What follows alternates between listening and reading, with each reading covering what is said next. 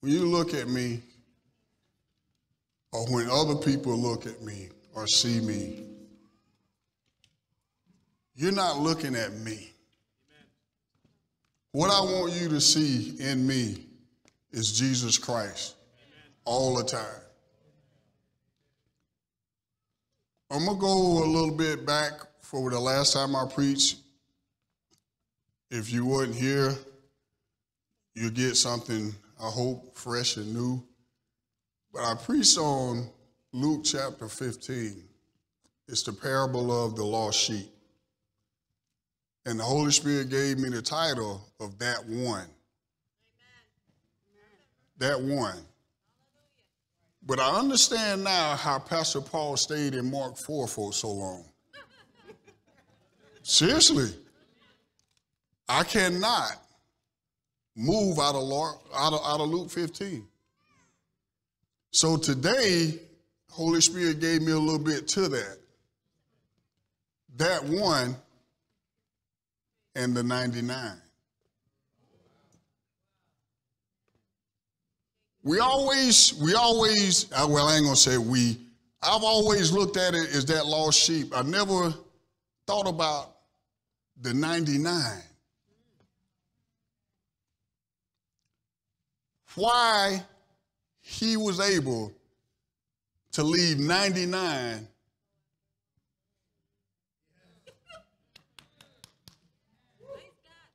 why he was able to leave that one, leave that 99 and go after that one. And if you look at it, the story doesn't say that the 99 wandered off. Another one went one way, another one went another way. Was it another shepherd there to guard them?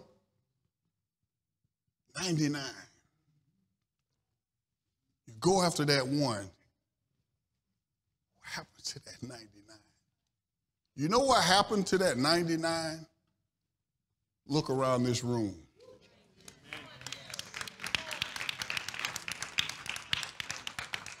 We are a part of that 99.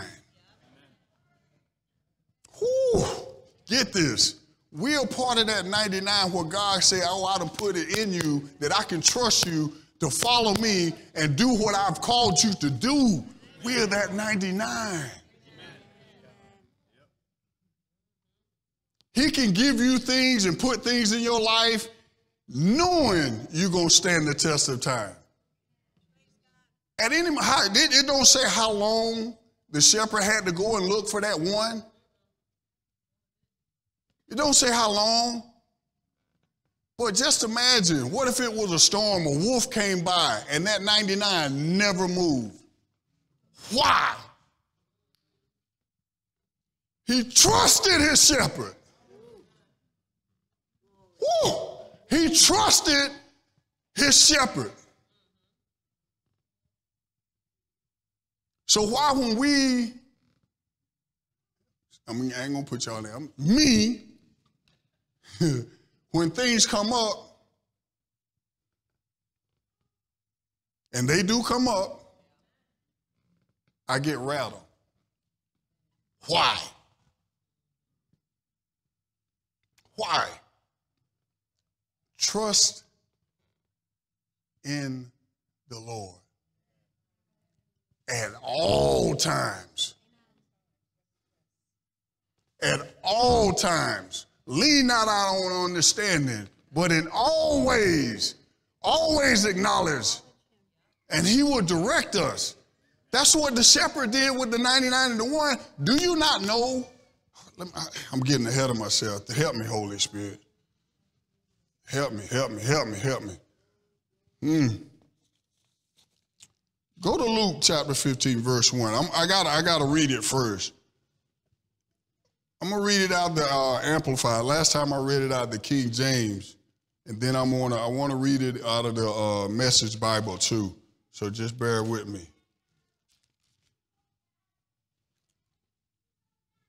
Last time I talked about it, I preached this. You got to understand people, I mentioned about people are searching for Jesus and don't even know it. because they're looking at it in everything that the world has to offer, thinking that's going to fulfill them. I'm going to throw both my hands up because that was me. That was me. Now, the tax collectors, notorious and especially wicked, but they were there looking. They wanted to see this Jesus. Came near to Jesus to listen to him. And the Pharisees and the scribes kept muttering, indignantly complaining, saying, this man accepts and receives and welcomes wicked sinners and eats with them. But you're still there listening. When people in your job or wherever you may be hear you witnessing to somebody else, as what we say when I work with our kids, when we say we ear hustle.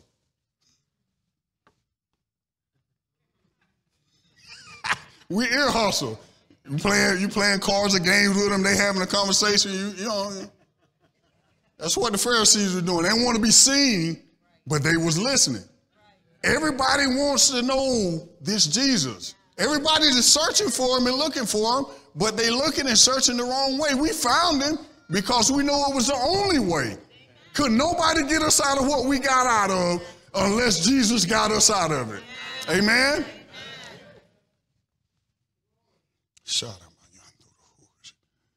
So he told them a parable.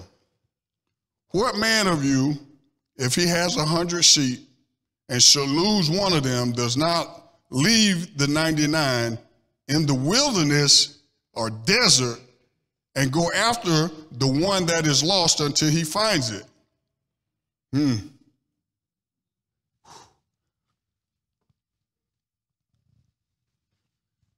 The good shepherd chased me down for 36 years. I gave my life to him. How long did he chase you? You get it? He never gives up on you.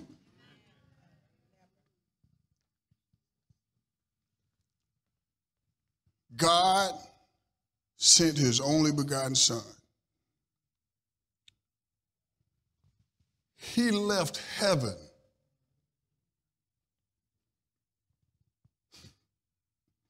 He left heaven to come down and get us. He left heaven. Well, we want to go. He knew we couldn't get there the way we was living, so he come down and show us how to live to get to it.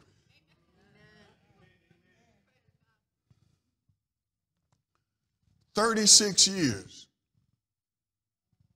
36 years. That's just me. I'm talking about from the time I was born to the time I gave my life to Christ. I was 36 years old. I'm 55 years old. And I never looked back after 36. When I had my heart attack, I always look back over that point in my life because it was more serious than I made it out to be. It was heart pains every day. It was me walking from here to that door and having to sit down because my heart was beating so I couldn't catch my breath.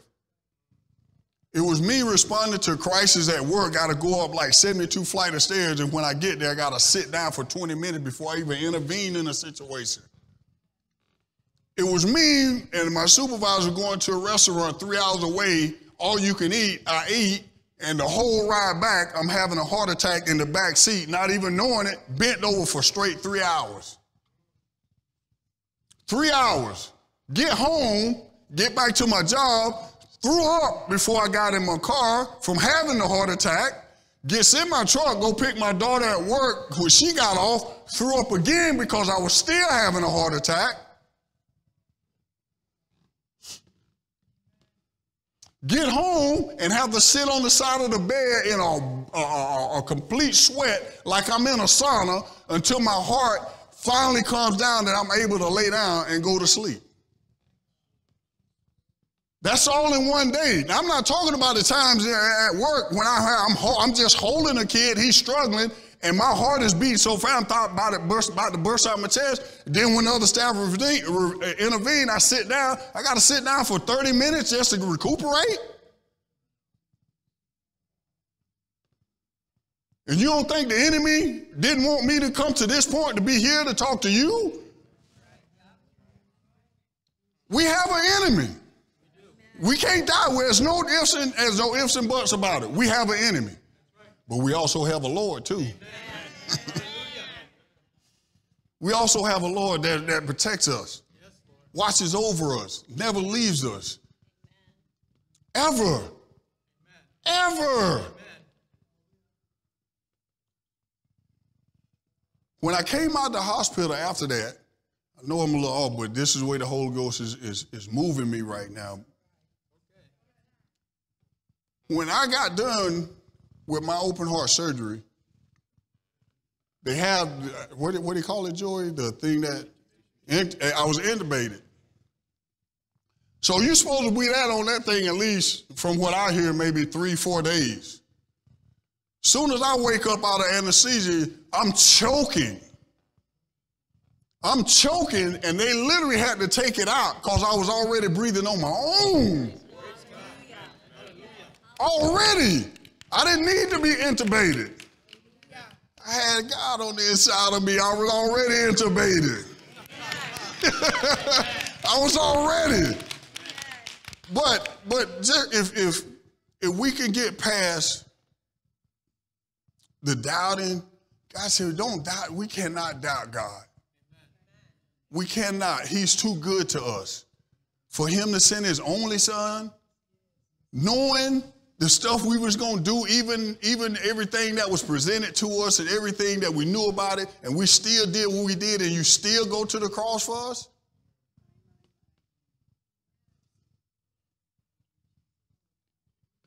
If God won't give up on us, we can't give up on the lost. Does it get frustrating? Yes. Does it get disappointed? Yes. You think my grandmother didn't get disappointed, frustrated? Did she stop praying? No. Did she see it before it happened? Yes. Mm-mm. She was already gone to heaven then. She never saw me get saved. She was already in heaven, but she never stopped praying. Amen. She never stopped believing. Hallelujah. She never stopped trusting God that it was going to manifest, and it did. Don't give up on the worst of people that you think that, well, there's no way he can get. There's no way he or she can get saved. Look at what they're doing. That's not our job. Judge ye not, lest you be judged. We're not the judge. God is. You just do what the Holy Spirit tell you to do. Pray, shake the hand, hey, how you doing? Whatever is being led for you to say or do, that's what you do, and you move on. Don't get worked up, oh, I want to see it. No, it ain't for you to see. It's not for us, it's for him. Everything is for him. We just reap the benefits. We spoil little kids. We spoil little kids. We are. We just spoil little kids. Enjoying the ride of the Father. That's it. Daddy, take us there. Okay.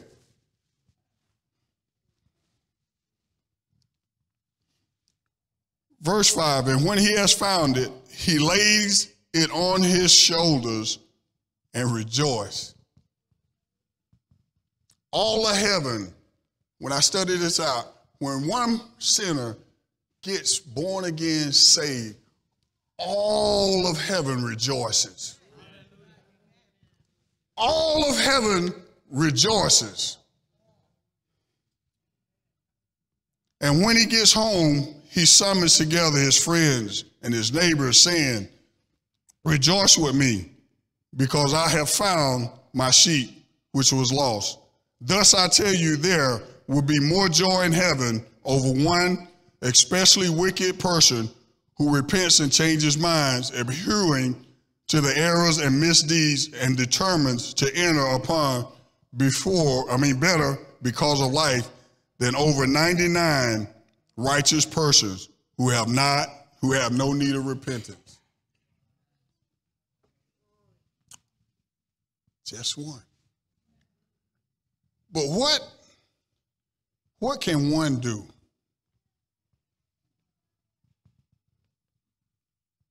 One turned in at 99. That's what that one did. What can one do? Oh God, I'm just one person. And see, you gotta, ooh, Lord Jesus. You gotta accept some of the positions that God put us in. See, like in football, I was known as they call them D tackles now, but back in my day I'm gonna teach a little football right now. Okay. So back in my day, we played what we call a 3-4 defense. We had 3 D linemen, 4 linebackers. Now they got four linemen and 5. Yeah, it's way too complicated. But I was considered what they call a nose guard, nose tackle. I'm right over the center. And my primary job, listen to this, my primary job was whatever you do not let this center get to your linebacker.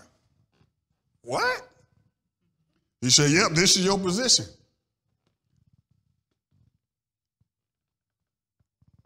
I get double teamed.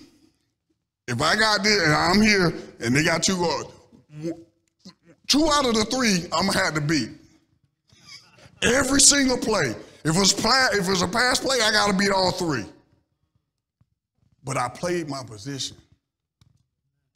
In the beginning, I didn't like it. In the beginning, we didn't like it. We had to give up a lot of stuff that we had enjoyed for a long time. A lot of stuff. But the more I played that position, the more I fell in love with that position. The more you play God's position, come on, church.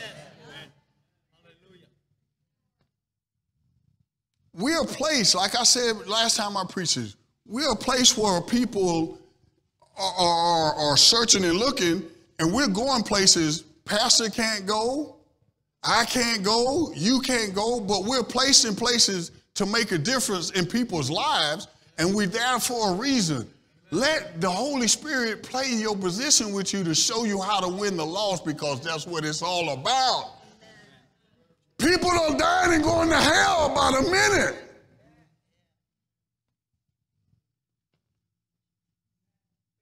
I can't sit back and hear teenager after teenager after teenager that I work with dying and not knowing Jesus Christ. Do I offend people at work? Yes, so be it.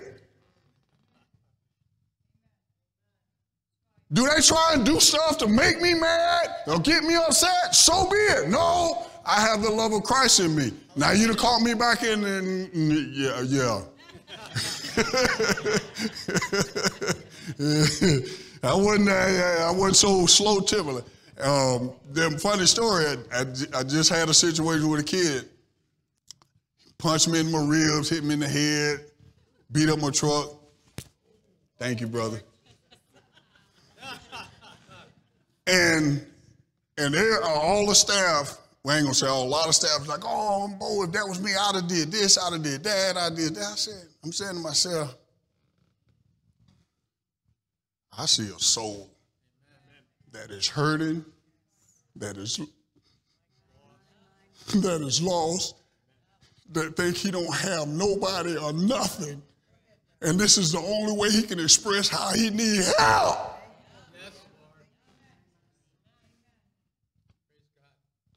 We got to wake up, church.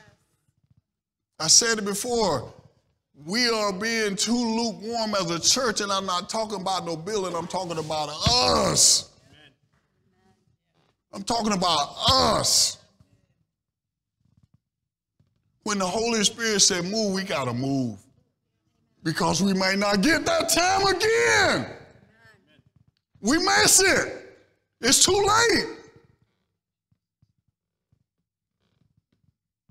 Think about the people that reach you with the gospel.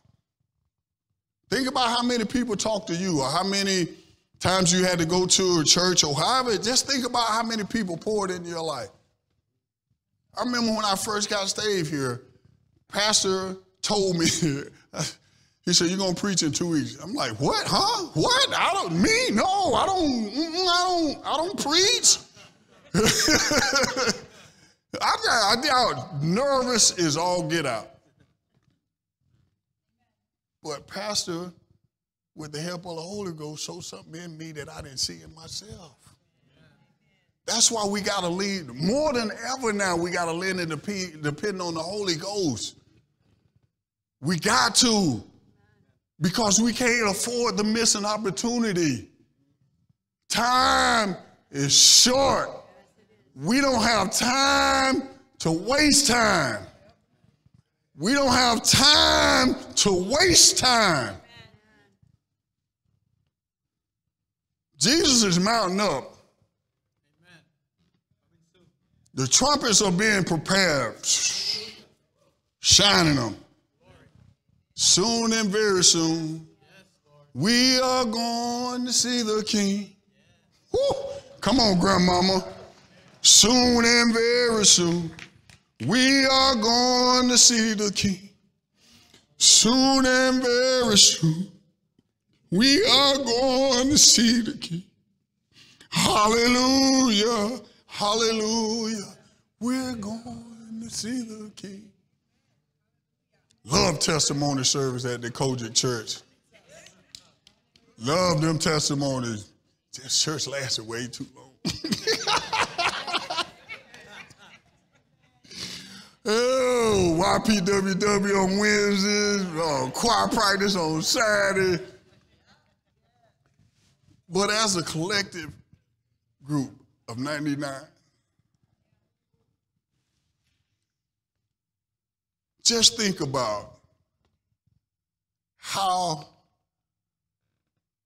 much more we can advance the kingdom of God. Them 99 sheep had to work together. Because I can imagine maybe 2 or 3 of them wanted to go this way, but the other group wanted to go this way, but they just gravitated with each other and just moved in one accord.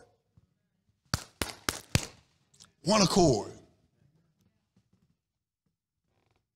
Do you not know, when I was studying about this, if the shepherd wouldn't have left the 99 to go find that one, they said when the sheep, one of them go off like that, when I studied this, they never return or know how to get back.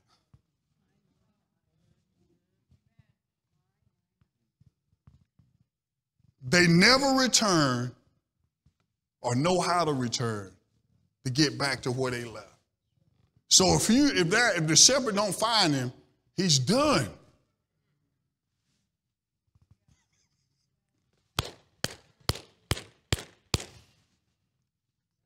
Whoo!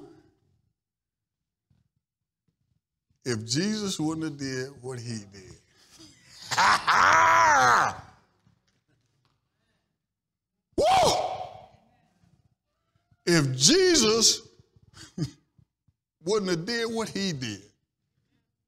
That's why I asked the question, where would you be if it had not been for the Lord? If he hadn't have found us in the slave market, we'd have still been in the slave market.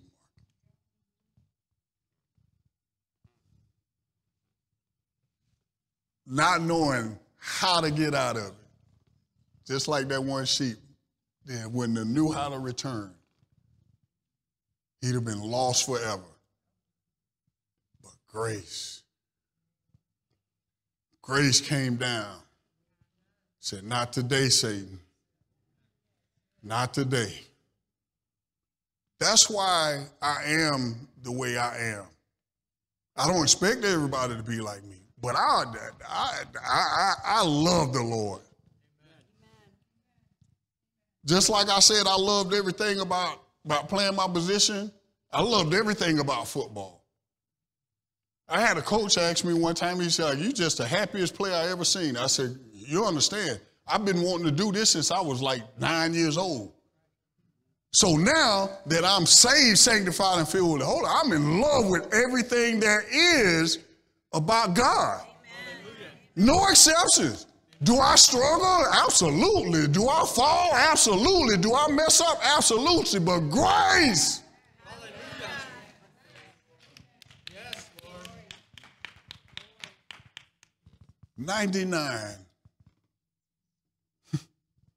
99 sheep obeyed their shepherd. And he left them knowing they were going to be all right. Why do you think Jesus went to the cross? He said, when I leave, I'm not leaving you. I'm leaving you a helper. But I got to go. But I know you're going to be all right. I know you're going to be all right. When he said, when the Bible talking about iron sharpen iron, that's why forsake not the assembly of the church. I need this. I don't know about you, but where I work at and the things I hear and the things the kids say to me that I hear that I don't want to hear, I need this. I need to see familiar faces and people that are on the same level and talk about the same things that I talk about. I don't get that at my job. I don't. People that change their conversations when I come around, thank you, Lord. It ain't me. Because if they just saw me as me and not who I was and the way I live my life, oh yeah, them conversations keep going. But we different. We're peculiar. Them 99 was peculiar. Because I'm just imagine, just think if it was another herd of sheep coming by and the shepherd coming by and they look over there like, who 99 sheep is there? Well, them ain't mine. And just keep it. But just, yeah, seriously. For them 99 to stay put and trust God with no shepherd, no protection right there, the wolves could have came, whatever, lions, whatever, they felt comfortable enough to stay where the shepherd left them. When you open up the Word of God, don't just say, oh, well, I'm going to read this. No, Holy Spirit, give me revelation. No, give me more revelation of your Word. Don't just let me hear this, read words on a page. Speak to me through your Word. Amen. Talk to me, guide me, encourage me, strengthen me. Yes. We need it. You can't walk this walk today and not be in your Word and pray it up every single day. You cannot. You will not be successful on a daily. I know when I slip, if I don't get in my Word first thing in the morning and I leave the house and I don't do it, I know as soon as I get to the gym or where I'm going and somebody say something or something don't go right, yeah, I didn't read to pray this morning, Lord, forgive me. I'm human. We all human. But I like it, Pastor said, obedience, in the middle of the word obedience, is died. Them 99 sheep died to themselves. They could have went and did their own thing. I remember I had some, my buddies, and I love them, they like brothers to me, the Topper brother, it was 5 of them. And if one did one thing, the other 4 was going to follow suit. But that's what I'm saying. These sheep, just, I mean, to stay as a group, to trust their shepherd, it could have been another one wanted to go away. 2 could have went with him.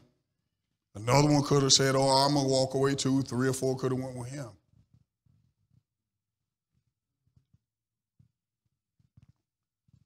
We, as the body of Christ, have to be so in tune with the Word of God now, with each other. People coming in here every Sunday, hurting, struggling, fighting, every Sunday. But they hear. They hear. They didn't quit. They didn't give up. They didn't leave the church. They didn't leave Jesus Christ. They here still searching and praising God for everything that he didn't let happen, that could have happened. Just like them 99, anything could have happened, but they still trusted. That's us. We ain't going to worry about what could have happened. We know what's going to happen, and that's we're going home. This is not our home. We just visiting. We just passing through. Like a surfer on a wave. Eventually that wave go in and we out of here. We out of here. But if you speak that to some people that don't know, they think you're crazy. Yeah, I am. I'm peculiar. The Bible calls me peculiar. But don't get offended. If anybody got any reason to be offended, it's Jesus Christ. If anybody, I have no reason, a kid called me out of my name, I got no reason to get mad at him. Or just anybody in general. I'm part of that 99. I'm part of that 99 that the shepherd can trust me. You're part of that 99 that he knows he can trust you. So if he can trust you, why we can't trust him? At all times. I ain't talking about sometimes. I'm talking about all times. I had to trust God when they split this thing open. I was adamant, you're not cutting my chest open. Who are you? Telling us, you want to die or you want to live? You want to be able to walk your daughter down the aisle and give her away? You want to hold your grandbaby? Cut that chest open, doc. Cut it up. But with all that happening, I was out of the hospital a week earlier than I supposed to be. I was breathing on my own when I woke up. The enemy is trying to take us out, church. The enemy is trying to take us out because he know what our value is. He know we're going to get to somebody and give them the good news of Jesus Christ, and it's going to be a ripple effect. Like when you throw them rocks and they just. So what it's going to be. In the last days, that's what it's going to be. It's just going to be a mighty rushing wave of just an outpouring of the Spirit, just because God said it. I'm going to pour out my Spirit on all flesh. All flesh. He ain't picking it. He said all. None should be lost. That's the way we need to think. None should be lost. Because we once were. Glory to God. Glory to God. I got to read something to you here. Let me see if I can find it. This scripture, I know this is God and the Holy Ghost, because this scripture came to me and then it just started being flooded on Facebook. But Jeremiah 1:5, before I knew you, I formed you in your mother's womb and prepared a place for you. Whew. Listen to that. Before we even thought about being.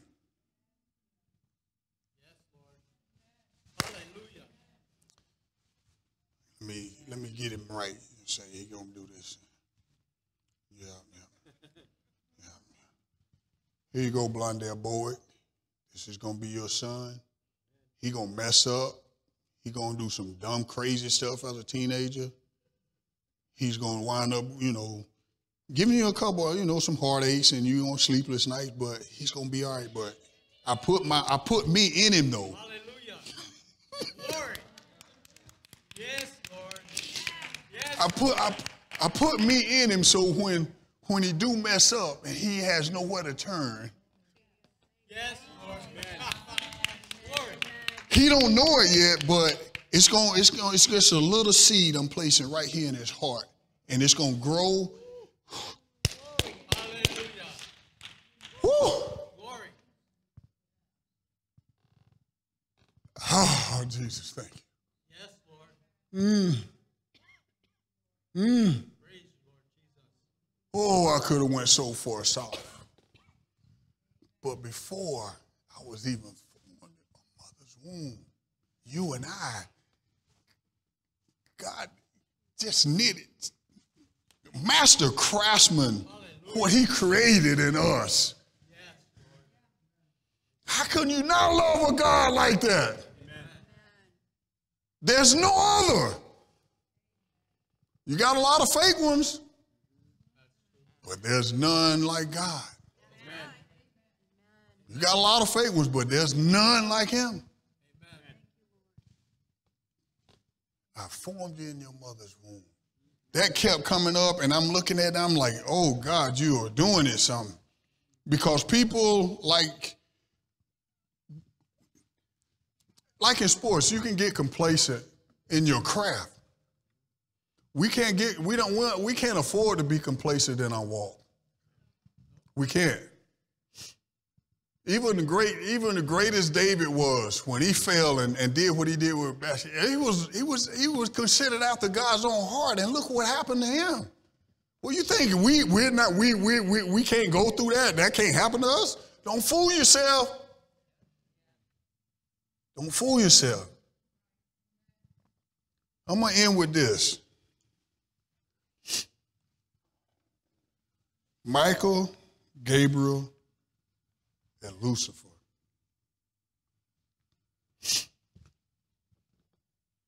Lucifer led worship in heaven. But he wanted to be the man. But in order to be the man, you got to beat the man. You couldn't beat the man. So you got kicked out of heaven and came here with all your cohorts.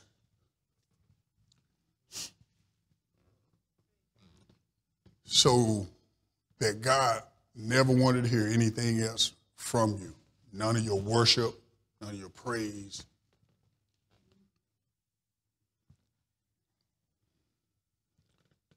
As his children, we can mess up.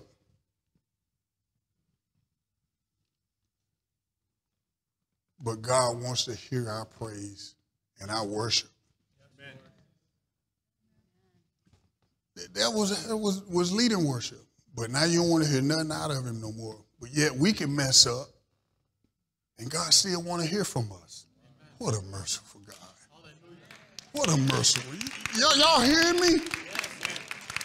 The privilege and the honor and the awe that we have, God still, no matter how bad we mess up, he still want to hear from us. He still want to hear from us. Glory be to God. But he shut his ear to Lucifer, who was leading worship in heaven. Kicked him out and didn't want to hear him no more. But yet we can fall short and still hear him. We can fall short and still pray to him. We can fall short and still go and ask him, God, help me.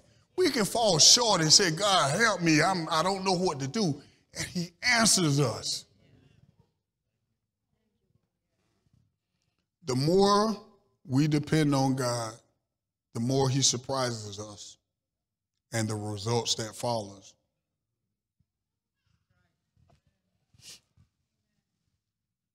The more we completely go after him, the more we see Jesus. We got to keep our eyes on him, folks. Now's not the time to be lukewarm. But God said it was going to be a great falling away, though. In his word. That's what the word says. It's not me. That's what the word says. It's going to be a great falling away. And we're not talking about unbelievers. God is talking about the church. You hear pastors up here talk about how all these pastors are just quitting and closing churches, all that? That's the church that's falling away. We need every believer's voice. Don't let the enemy think your voice don't matter. I've been there. Ain't nobody gonna listen to me. Then I went out to Austin, Texas and played, and I had a young guy. He was 20, I call him a kid, but I was like 36. I don't call a grown man a kid. He was like 23, 24, and he asked me, he was like, how do I, get to know Jesus? So I started, witnessing to him, and we would have Bible study. One of the Jacksonville Jaguars player, Brian Schwartz, would come to our apartment complex, and he would do Bible studies with us. And when the young man gave his life to Christ, he was like, you did that. I said, no, I didn't. He said, well, let me change that. God used you to do with that. And when I realized that I had more in me than I thought, that's like when Pastor put me up here the first time. Ooh, good. Ooh. You think I'm sweating now? But that's what I love about Pastor. When he moves on the Holy Spirit, that's probably who told him to do it. Get him up there. I got something in him, he just don't know it yet. You got something in you that God has placed in you that you don't know yet. I don't care how old you are. I don't care how old you are. You still got something left in you. Just like we tell Al, you still got something left in the tank. You just don't know it yet. Don't let the devil fool you. You are important to God. You still have an opportunity to witness for God with somebody else that we can't meet, but you are hesitant. Why? What if God was hesitant on you when you asked him to come and relieve whatever you're going through? Stop waiting when the time is right and just go when the time is supposed to be done. When God said move, move. When God said go, go. When God said don't, don't. But you got to move now. Woo! This is from the Holy Ghost. This ain't me. This is a warning from your daddy from up here. It's coming. Glory. Woo! Thank you, Jesus. Thank you, Jesus. That one and the 99. The 99. Just think about that. 99 sheep stayed where they supposed to go. 99. When we get up there, I gotta ask God. I'm saying, God, why they didn't move? Was there a shepherd there with them? Or what was it? Because it don't say. But that stood out. We are that 99. That stays exactly what God wants us to be. Amen.